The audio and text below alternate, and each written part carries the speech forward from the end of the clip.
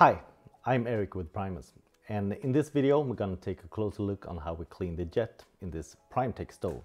And the process is the same for the essential stove set as well.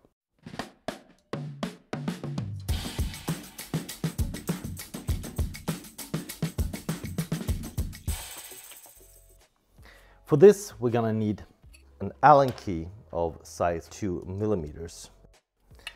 And we undo the 3 screws that holds the pot supports and the burner head in place.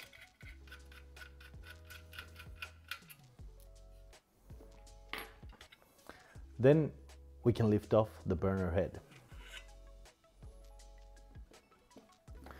Now you can see the jet in the middle of the burner. Use an adjustable wrench or a pair of pliers and disconnect it.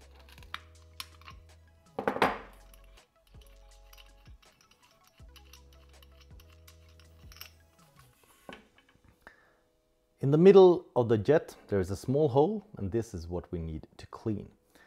So if you have a normal needle at home, you can use the tip of that. If you have a little piece of an electrical wire, you can use one of the strands. Or if you have our multi-tool or one of our cleaning needles, you can of course use that. Put it into the center of the hole and clean it. I usually rotate a little bit between each time to make sure that I get on all edges. Then you can hold the jet up towards the light source and inspect that it is clean and free from debris. Then you put it back into the stove again. This is a brass-to-brass connection, so make sure to tighten it with a little bit of force so you get a sealed connection.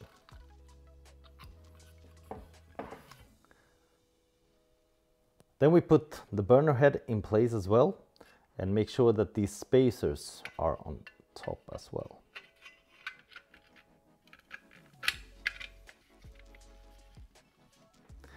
And now it's time to put the pot supports back in place.